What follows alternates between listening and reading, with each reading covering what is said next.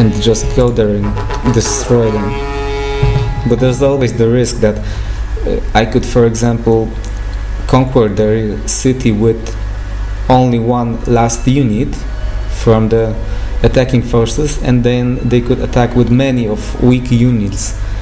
This one unit that would be in city and be also damaged, and the city without any defensive bonuses, and they would regain it, which would then mean I would lose the game. So I'm not gonna send any units towards them. I'm just gonna wait till they calm down and want to sign peace again.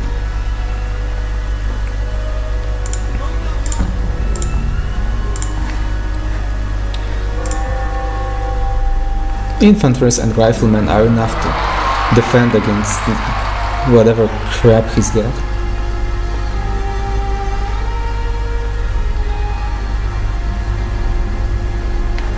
I don't think the Russians will send any of their units. They have to pass Mongolian territory, although they have a city here. Yeah, he's also got Moscow.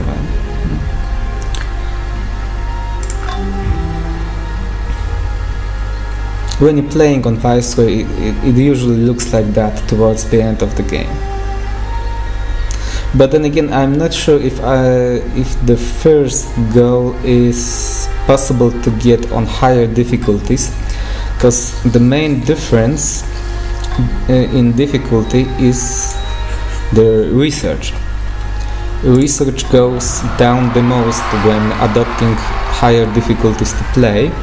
And in this case, if I played on higher difficulty, I might have not been able to research calendar and build plantation, the one plantation I needed in time. So I don't think that strategy like that would work on higher difficulties. Maybe on monarchy, but I'm pretty sure it wouldn't work on emperor. On the other hand, on the emperor, the strategy which might work, but you will have to be lucky, really lucky then, there, is to, if the Chinese had this style already upgraded with silk. If you can remember, they didn't have it upgraded, so it wouldn't work. Then I would only need to build an army and conquer all of these cities without researching calendar. But of course there's always the risk that the Chinese wouldn't research calendar by themselves, because in this mod all civilizations, when playing on higher difficulties, all civilizations have negative modifiers concerning research, and that is why it is not possible with some of the nations that have goals that are based on research to play on higher difficulties.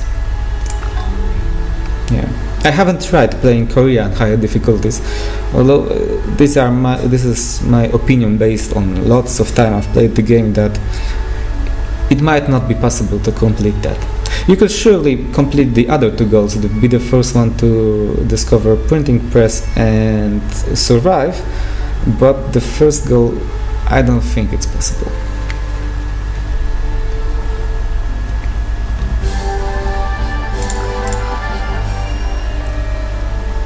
Only building units, nothing interesting going on. Are you tired of having wars with me? Not yet. Well, when I started talking about higher difficulties, I can also tell you a couple of interesting things which you might not be aware, that some of the nations' goals are actually easier on higher difficulties, and these are the nations that rely on, for example, surviving against other nations, or like the Incans. You can take Incans for example. They have the goal not allow any settlements in South America, and the goal, they have two goals like that, and they are actually easier on the higher difficulties because all of the European nations that usually settle around 15th or 16th century have their research slowed down that much that they are not able to research astronomy in time to settle. So you don't need to do anything, and if you're lucky, well, you surely will complete the first goal. Don't settle in, I think it was in 1600, because no European nation is able to get to astronomy that quickly on an emperor. And with a little of luck, you can also get the third goal without doing nothing. It's probably similar with the Native Americans. They also have goals like that, and the Aztecs. The weaker nations usually have advantage on higher difficulties. You want to give me one of your cities? Nah, don't want that.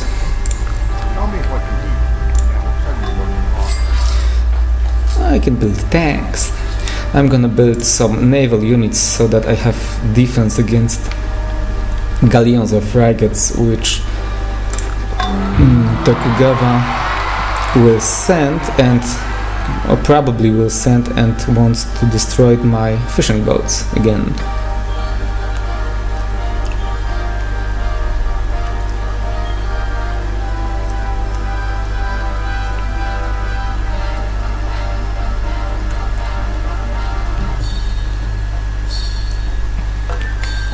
Claim for football event.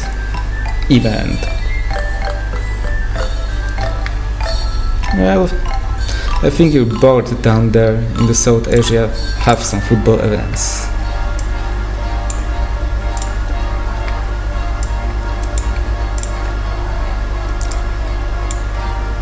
Got laboratories, now go supermarkets.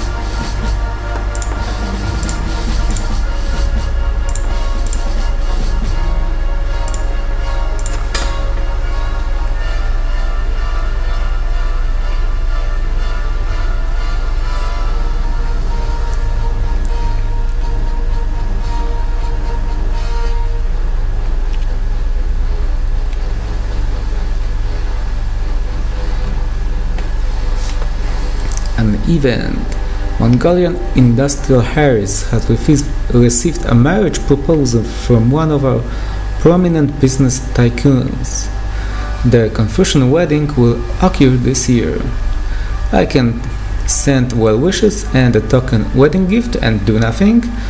I can send hearty congratulations and a generous wedding gift, pay 29 gold, and gain a +1 relations boost with Mongolia, or I can announce a national celebration, blah blah blah, pay 118 gold and gain a +3 relations boost with Mongolia, which I'm gonna do.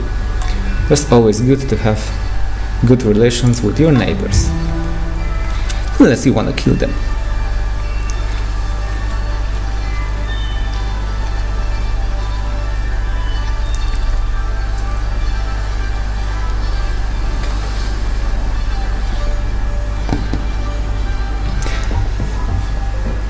What do you want? Get lost.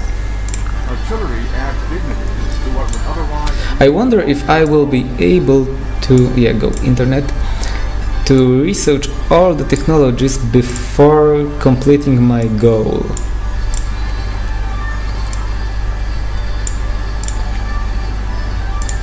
I've did that with Japan already. Japanese have the goal to research all, completed the tech tree, I think it's called professionally, and I've posted that game. It was without commentary. I don't know if any of you watched watched my games without commentary, and I don't know if you have noticed, but I've actually completed the goal of Japan, the Japanese goal, exploring the tech tree by 1848. That is the fastest I was able to do it. I actually did it twice, once when not recording and the other one while recording. So my 1890 and a lot of technologies is not that impressive, but then again the Japanese start way earlier so that they can build some of the wonders that help you a lot with the research, just as I was able to build the Oracle and the Great Library. Okay, got another great engineer. He can research robotics, but I'm gonna build the second corporation, Mining Co. This corporation, as far as I know, gives you quite large production bonus. The corporations don't have that much effect here in this mod. They have much larger effects in standard games.